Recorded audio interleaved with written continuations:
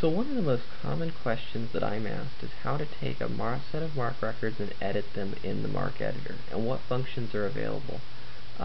Given that YouTube only allows me 10 minutes, this is going to be a very quick overview of what's available in the MarcEditor and how you do this. There's documentation in the MarcEditor help file that shows more extensively how this is done, and if you need help you can always contact the author directly and get information that way.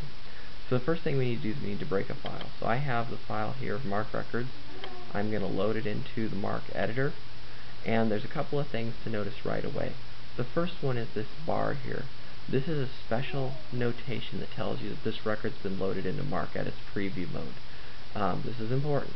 MarcEdit, as of the 5.0 version, implemented what's called a preview mode. This loads a snippet of a record set for preview. Now what this does is it gives you the ability to edit files of any size. So if you have a 5 GB file, you can load it into the MarcEdit preview mode. You can edit that entire file, even though you're only seeing a snippet of it in the preview mode, and use the MarcEditor to do that in a visual environment. If you don't use the preview mode, then there's a physical limit in terms of how much data can be added to the MarcEditor for editing. That's a ½ gigabyte, 500 megabytes outside of the preview mode can be loaded into the MarcEditor. So if you don't use the preview mode, there's a physical cap in terms of the size of data that can be edited in the MarcEditor. If you don't like the preview mode, you can turn it off completely under Tools, Options, the MarcEditor tab. Right here under Use Preview Mode, uncheck that. The preview mode no longer will be used. If you want to have a larger preview mode than the 1 megabyte default that's provided, you can change the preview mode size, the amount of data to be pulled in the snippet. Or, like here, you can make it smaller if you don't want to see the preview mode, or if you don't want to see the larger file but are content with just the preview of the record.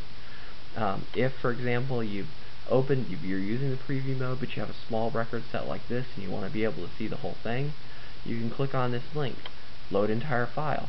Then the entire file then is loaded, and it doesn't use the preview mode for this individual file.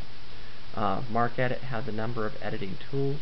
Under Edit are the general editing tools, so you have normal notepad things like copy, cut, paste, clear, find and replace. The replace function is very powerful because you have regular expressions based on the Perl regular expression syntax, though there are some slight differences. These are noted in the help file in terms of where you can get help on additional advanced topic information using the regular expression engine. Additional tools under the Edit. There's inserting control numbers, editing 006s, editing and inserting 008s. All of these are special control fields. This will provide you with a form, for example, that shows you what information needs to be entered to be able to add an 008 or an 006 to a record in a simple way. Other tools. In the Tools category, you can use Kyle Banerjee's cataloging calculator to get cutter information. Control numbers, generate control numbers for the entire file. There's constant data forms, there's macros that you can utilize and create. You can validate records using a short validation. It's basically a MARC structure validation.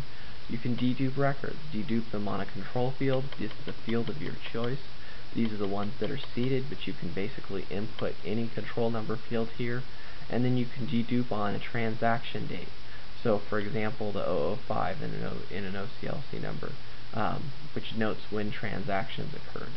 You can remove the duplicate items, you can print out just the unique items, you can save duplicate items to another file. Additionally, we have tools for normalizing MARC records. These will normalize records using the old Library of Congress MARC record, MARC breaker format so that it will work within the MarcEditor. You can generate MARC records from URLs.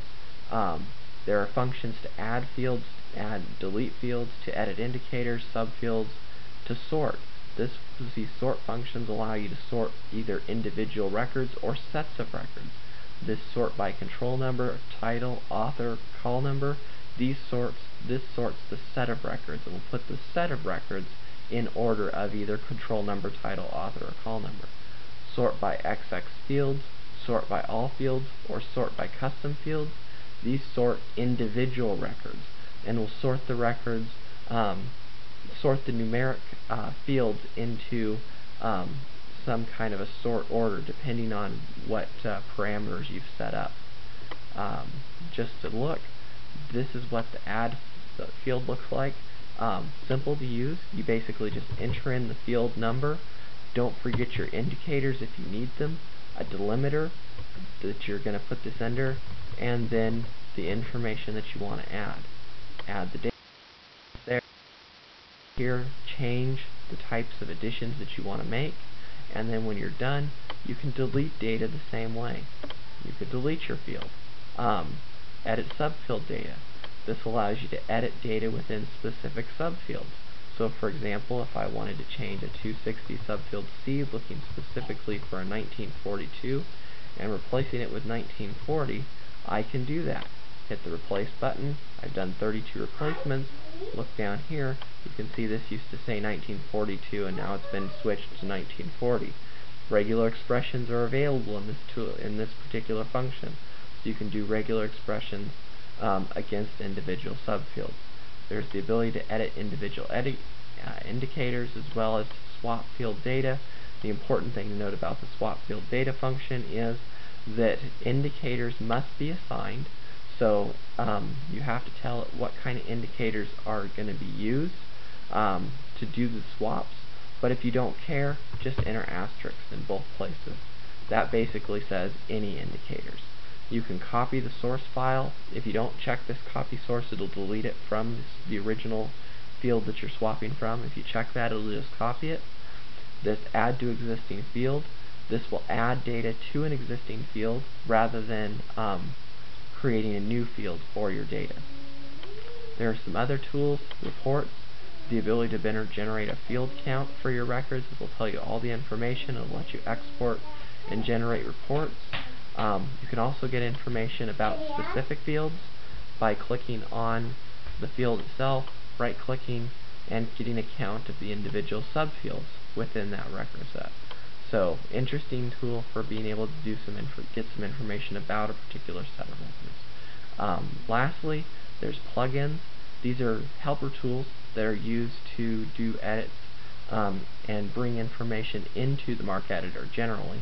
So for in this case, it would take things from the Biblios platform and bring them into MarcEditor for editing. There are also tools for using connections, doing batch edits of connections, OCL connection, and whatnot. So this is a very basic overview of some of the functions you'll find in the MarcEditor. You can look these up in the help file, but I think this gives you an overview of how this might work. Now when you're done editing, the process for getting these records back into MARC, you either click on this button that says Compile Records, or down here you'll find in the File menu a little function that says Compile File to MARC. Use either of those, and your record will go from this mnemonic format back into MARC, which can be loaded into your library catalog.